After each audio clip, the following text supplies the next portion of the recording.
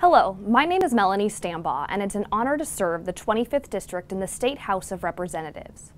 We are in the third week of session, and most of my time thus far has been spent in the House committee rooms hearing testimony and considering legislation.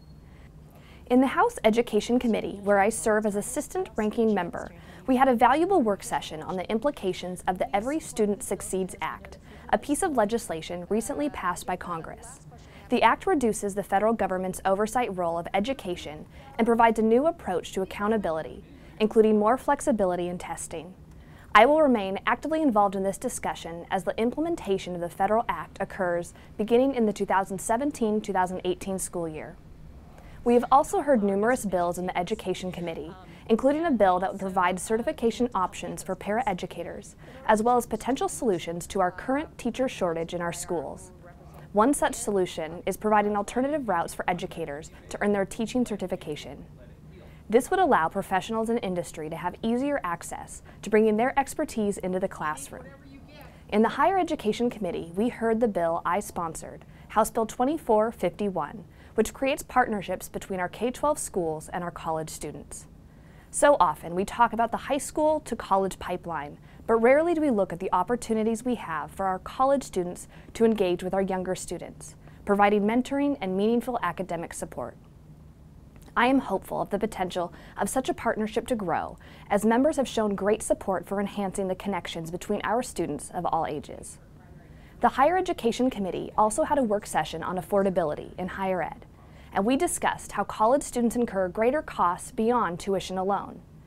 I look forward to the upcoming hearing on my House Bill 2680, which would reduce the cost of textbooks for students in our four-year universities by providing competitive faculty grants for the creation of open education resources. The bill will be heard alongside other textbook cost measures that provide options for our CTC students and additional incentives for open education resources. I look forward to continuing the conversation about working students and student debt.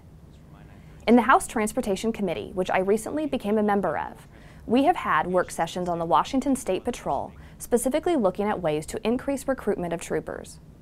Additionally, we have heard an update on current commuter trip reduction efforts and also heard minor transportation bills that would benefit small businesses who need access to short portions of state highways. This upcoming week, we will spend more time hearing bills and then voting on them. In addition to the work in my 4 committees, I have dropped 3 additional bills that have bipartisan support. The first is House Bill 2681, which would allow pharmacists to prescribe contraceptives to women 18 years of age and older. Women currently face barriers in accessing birth control, waiting for doctor's appointments and expensive exams, for example. Statistics show that women who have access to birth control have higher education levels and career achievement.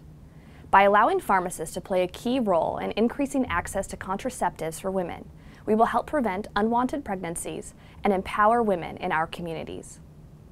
The second bill is House Bill 2885, which would create a Maternal Mortality Review Commission.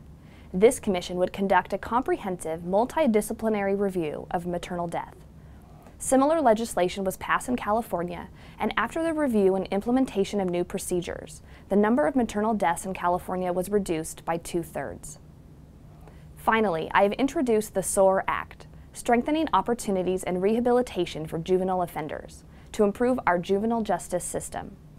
The bill would add reintegration and rehabilitation of juvenile offenders as a goal in the Juvenile Justice Act's intent section.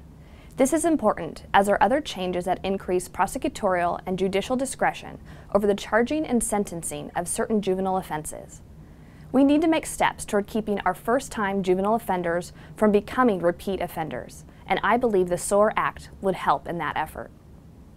This past weekend, I joined Senator Dammeyer and Representative Zeiger for a 2-hour coffee town hall in downtown Fife.